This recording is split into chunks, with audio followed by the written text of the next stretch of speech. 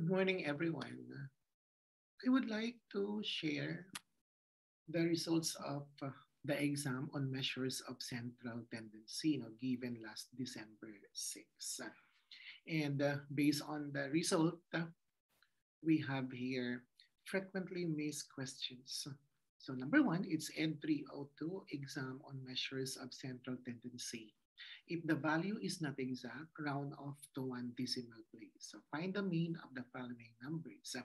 5, 10, 6, 11, 3, 3, 10, 3. So it's indicated in there 0 out of 124 responses. Why 124? Because I have different sections of Ed 303 and I actually sum up all of the responses. And then the second one, Ed 302, exam on measures of central tendency. If the value is not exact, round off to one decimal place. Find the mean of the following numbers: 5, 10, 6, 100, 0, 0, 10, and then 0. So if you look at into the different sections, so it's a 0 out of 124, or that means no one got the correct answer of the 124 takers. That is actually from Ed 303, 8:30 to 10. Then Ed 303, we have 10 to 11:30. Ed 303, 1 to 2:30. And then Ed 303, 2:30 to 4. So a total of 124. So let me discuss about this. It's all about find the mean, not the median of the following numbers: 5, 10, 6, 100, 0, 0, 10, 0. So if we look at into the computation of the median, so we have to arrange first the data from highest to the lowest or lowest to the highest. And I call that one as the ordered arrangement of the data. So if you're going to arrange that one, so it would be 0, 0, 0, 5, 6, 10, 10, then 100. So I repeat, it would be 0, 0, 0, 5, 6, 10, 10, 100. And the total number of data found in the set is 1, 2, 3, 4, 5, 6, 7, 8. So to get the median, 8 divided by 2. I discussed that one in the measures of central tendency video. So 8 divided by 2, 4. So count 4 starting from the lowest one, and then count 4 also starting from the highest one. So if you follow that process, you will get two middle items. And the two middle items in that case are 5 and 6. And for the two middle items, we're going to get the average of the two to get the value of the median. So 5 plus 6, then divided by 2. So that will give you 5.5. So if you notice, that 5.5 is an exact division. The value is exact. Because if you divide 11 by 2, the quotient is exactly 5.5. So in that case, that's what I mean about exact, that the division is exact. The value is exact. So 5.5. So what are you going to write in the answer?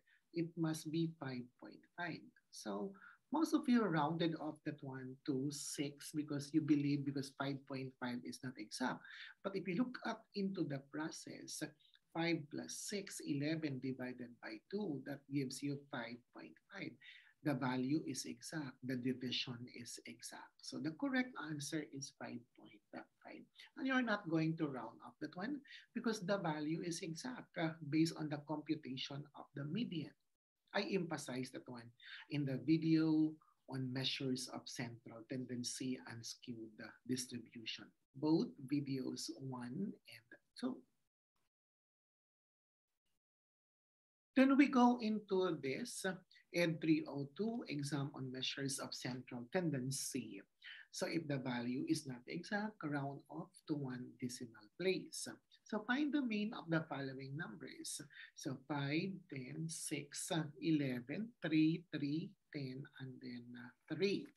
So if you're going to calculate the mean, you're going to add all the given values in the set divided by the number of data found in the set. So following the formula, you're going to have 5 plus 10 plus 6 plus 11 plus 3 plus 3 plus 10 plus 3. And that gives you a total of 51. And that's what we call summation of x, or the total of all the data found in the set, 51. Then divided by the number of data in the set. So we have 1, 2, 3, 4, 5, 6, 7, 8. So 8 data in the set. So we have to divide the sum or the summation of x by 8. So 51 divided by 8. And if you're going to divide 51 by 8, you will get exactly 6.375. The division is exact, 6.375, not 6.375. It is an exact division. So 6.375. So the correct answer that you're going to consider must be 6.375 because the value is exact. No? So if the value is exact, so that is 6.375. That's what you are going to look up into that case. No? Now 51 divided by 8, that will give you exactly 6.375. Then the last one that I would like to emphasize is on the third, ED 302 exam on measures of central tendency. If the value is not exact, round off to one decimal place. So find the mean of the following numbers. So we have 5, 10, 6, 100, 0, 0, and then 10, and then 0. So you're going to add again all of the values found in the data set divided by the total number of data found in the set. So we're going to add 5 plus 10 plus 6 plus 100 plus 0 plus 0 plus 10 plus 0. So that gives you a total of 131. 131. Then divided by 8. No? The total number of data in the set is 8. No? 1, 2, 3, 4, 5, 6, 7, 8. So the total number of data is 8. So 131 divided by 8. So when you divide 131 by 8, it will give you exactly 16.375. The division is exact, 16.375. So we have there 16.375. So some of you indicated 16.4 and some of you have that wrong answer, 18.7. And most of you rounded off that 1 to 1 decimal place because you believe the value is not exact. But looking at the division, 131 divided by 8, it will give you exact quotient, 16.375. So 16.375. So it's not actually 16.4. So in most cases, when you're going to take an exam, you're going to apply your test wiseness. So in such a way that you are going to make an analysis, an interpretation of the direction given. If the value is not exact, round off to one decimal place. But that value, not exact or exact, would be referred to the process of getting the final value. So if the division is exact or the division is not exact. So if the division is not exact, for example, 1 divided by 3 is equal to 0.33333. The 3 does not terminate. It is a non-terminating but repeating decimal. So that would be the time that you are going to round off because it is a non-terminating decimal. It's not an exact value.